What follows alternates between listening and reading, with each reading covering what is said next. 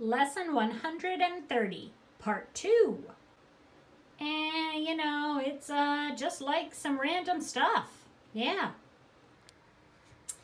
This is the first worksheet we're going to work on. Problem Solving Worksheet 130A.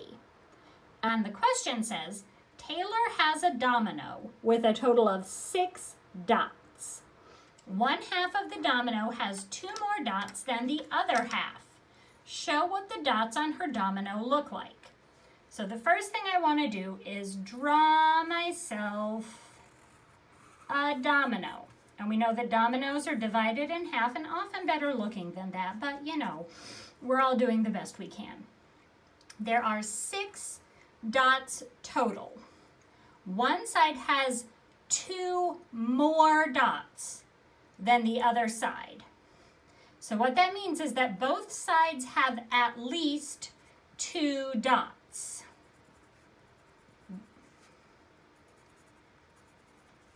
And then one side has 2 more dots than the other side.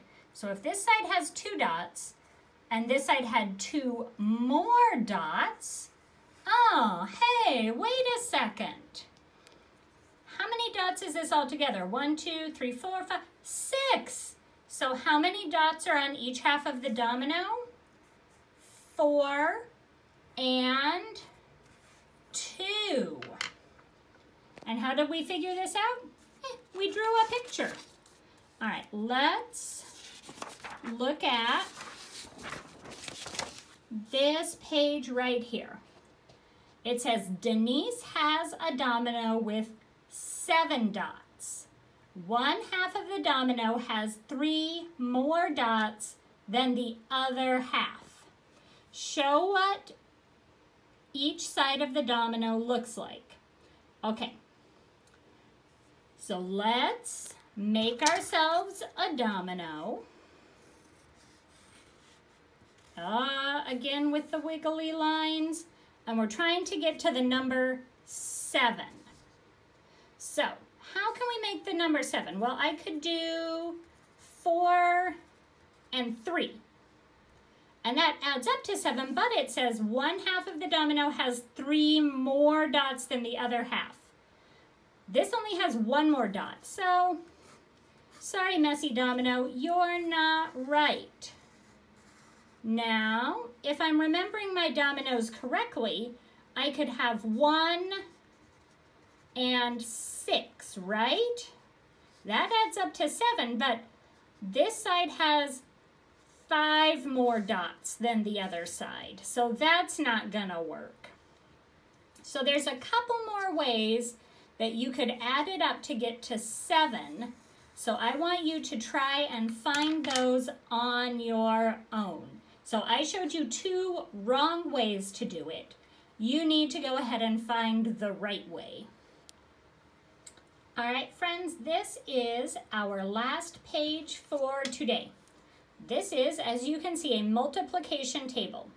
And the way it works is where the 2 numbers meet, you write down what those equal to when they're multiplied. So for example, 0 times 0, well, that's just 0. 1 times 0 is still 0. 2 times 0, 0. What do you think is happening here? What happens anytime you multiply a number by 0? It's 0. So in this, we're multiplying this number by this number. 0 times 1. This number by this number. This number by this number. So all down this line, all of these numbers are 0. Now let's move it over 1. 0, but now we're going to multiply it by 1. That's still 0. Oh, but now 1, when we move over, 1 and 1, that's 1. What about 2? 2 and 1. 2 times 1 is 2. 3 times 1 is 3. 4 times 1 is 5 times 1 is 5. We know how this works. Now, I know that we have not done in our class 9 times 9. Yeah, we're not trying to get there. We're just trying to fill it in as much as we know how to do.